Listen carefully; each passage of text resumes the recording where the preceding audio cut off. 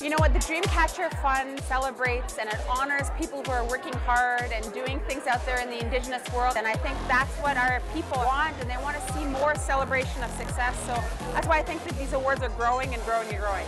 You kind of realize, man, there's a lot of Indians out there that are successful, you know? But it's not just, you know, movies and entertainment, it's doctors and athletes and up-and-comers. Yeah, this is my first year here and I'm already so overwhelmed. It's really quite the event. I've already met so many of, you know, my heroes, people that I look up to. I get to hang out with them and celebrate a really great cause.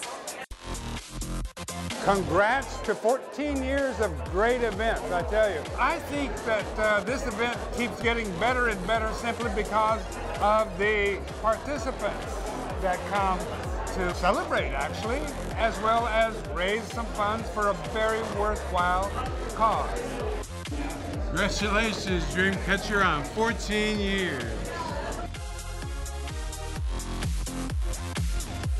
It's always fun when hockey guys get together. We're gonna sit down, autographs, and a little meet and greet. If anybody wants my autograph, they're gonna have my autograph. It's only 7 letters. It's Brad May. It's easy. Yeah, Rick 5 said he wanted to fight me later. I don't know what that was all about. Ricky, do not fight Rick 5. I think he might take me. Graham Green, he also wants to fight me later. Adam Beach, here, he's pretty tough. Adam Beach. I'd fight Adam Beach.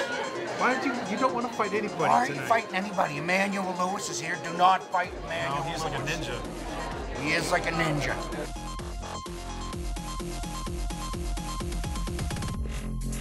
Dreamcatcher Foundation does so many projects for the Indigenous people of Canada, from athletics to educational projects, really supporting the local community.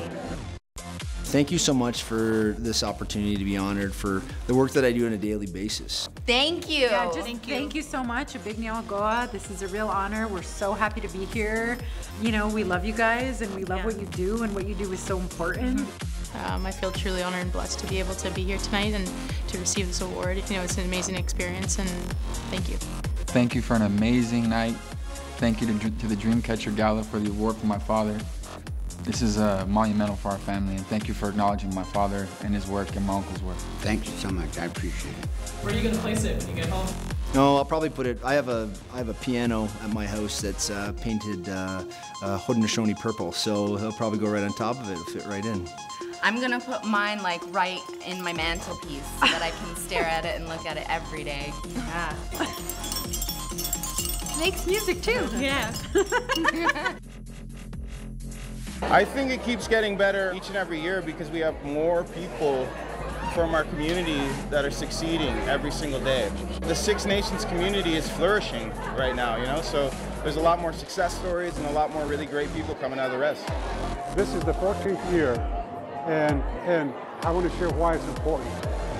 As Indigenous people throughout the Americas, we have to tell our own stories. I'd like to congratulate Dreamcatcher on 14 fantastic years. Keep going.